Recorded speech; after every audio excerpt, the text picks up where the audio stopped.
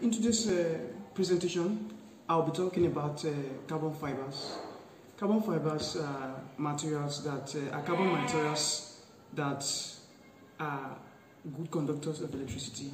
They have high stiffness. They are resistant to chemicals. Have a high thermal tolerance. In today's presentation, I'll be showing some carbon fibers. These carbon fibers.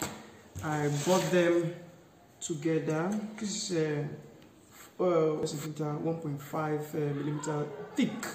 Alright, so I want to show you a test for this carbon fiber.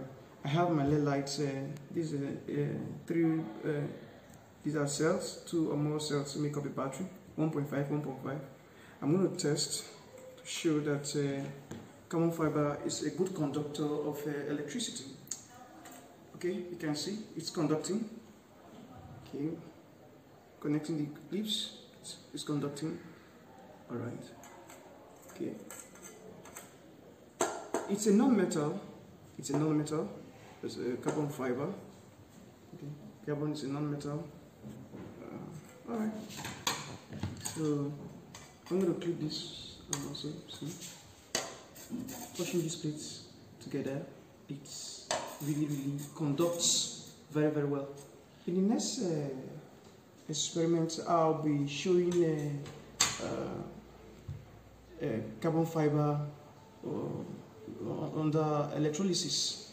All right. So we'll move on to the next experiment using carbon fibers for electrolysis as electrodes for electrolysis. All right. So in this particular presentation, this particular part of this experiment, I won't be using this battery. I will be using this 12 volt DC battery. All right. So this is water. I'll be adding salt into it. Okay. So I'm going to be doing electrolysis. What is electrolysis? Electrolysis is just the decomposition of a compound by passing electricity into it, by passing direct current into it.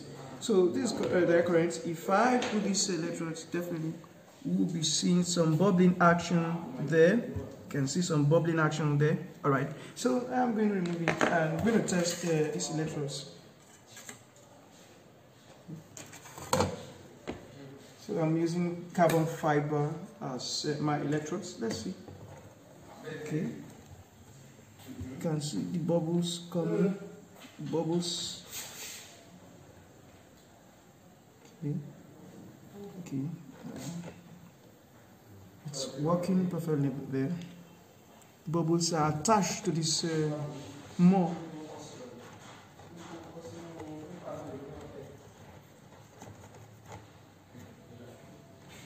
Don't stop. You pause it.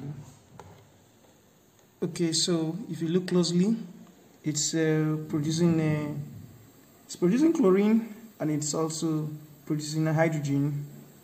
Okay.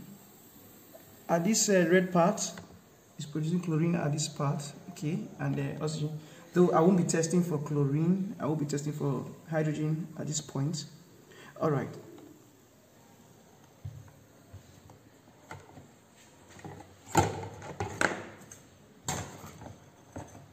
From the experiment, it's very obvious that this particular plate, it's not like the other graphite plates where part of it, the particles go into solution. This one doesn't stay. Like the ordinary graphite is quite soft and it goes into solution, not be useful for any electrolysis work. Okay, these ones, I believe they will work very well. I'm proposing that I want to use it for bleach production and also HHO generators as well. Alright, thank you for watching this video. Thank you.